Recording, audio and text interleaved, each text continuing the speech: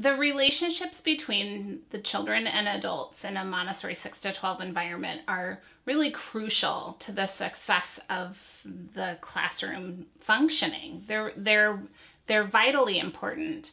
And research shows that in any classroom, that student-adult relationship is a really important one. It impacts student achievement. It impacts student self-esteem.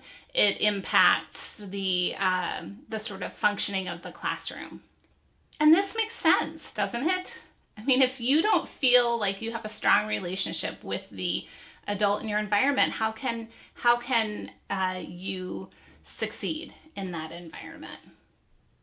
So what are some of the components of building that relationship? Because it is something that we as adults have to take a lot of responsibility for. We have to plan for it and be very intentional so that those relationships develop and stay strong. So we need to be thoughtful about having daily, intentional, positive interactions with the children.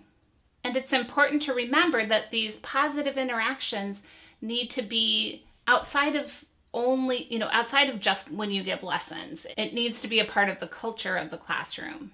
So here are some things that you can think about as potential ways to have these positive interactions. Think about how you greet the children each day. Do you check in with every child?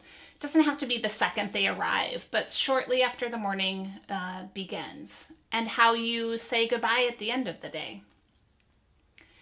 Think about having lunch with the children, sitting at different tables throughout the week in the classroom so that you can have some interactions at lunchtime. It can happen through playing a game at recess with the children as well. Or it can be sometimes just a simple conversation, even a very, very brief conversation, 10 seconds or less throughout the day.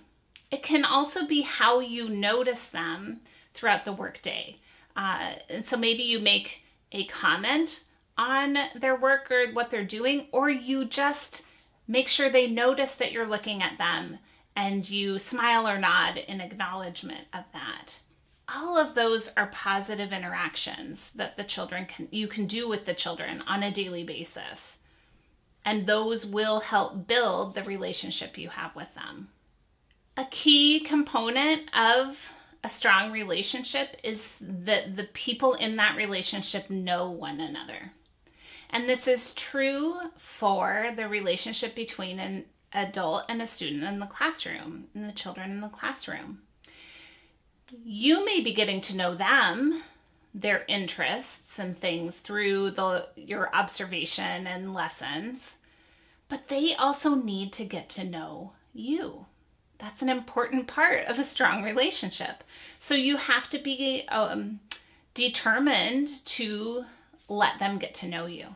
That means that you're going to share your own hobbies and interests. Details about your personal life, your family, places you've traveled, stories from your childhood.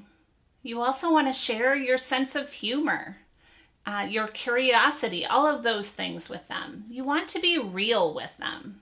And when you're real with them, they can tell.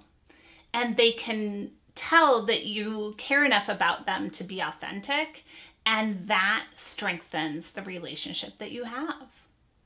Also be sure, other ways that you can share yourself with them is going to school events outside of the school day.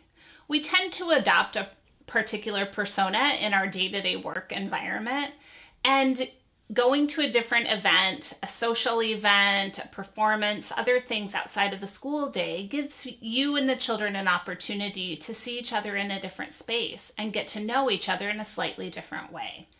All of those things impact that relationship and strengthen that relationship.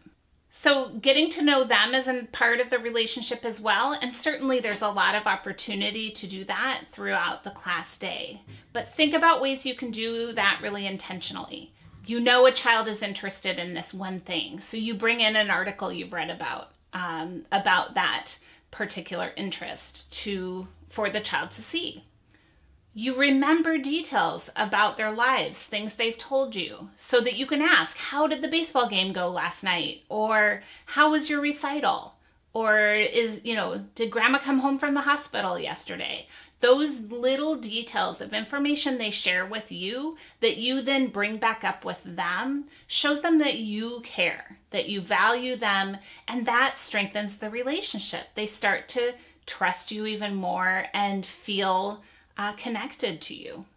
So it's an important thing to think about how you're going to share yourself with them so they have an opportunity to truly know you as something more than just their teacher, but also think about how you're going to show them that you know them and that you value them and that you've listened.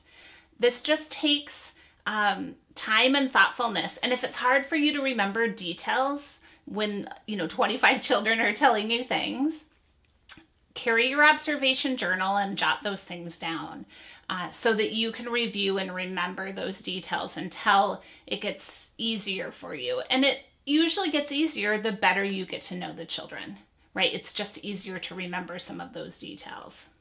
Finally, when we think about relationship building in the classroom, we need to think about it in terms of each individual child, but also how the general classroom atmosphere and relationship sort of guidelines are set partly by how we model all of our interactions with the children, how we talk to each other, how we talk to other children, how we help the children resolve conflicts, how we resolve our own conflicts.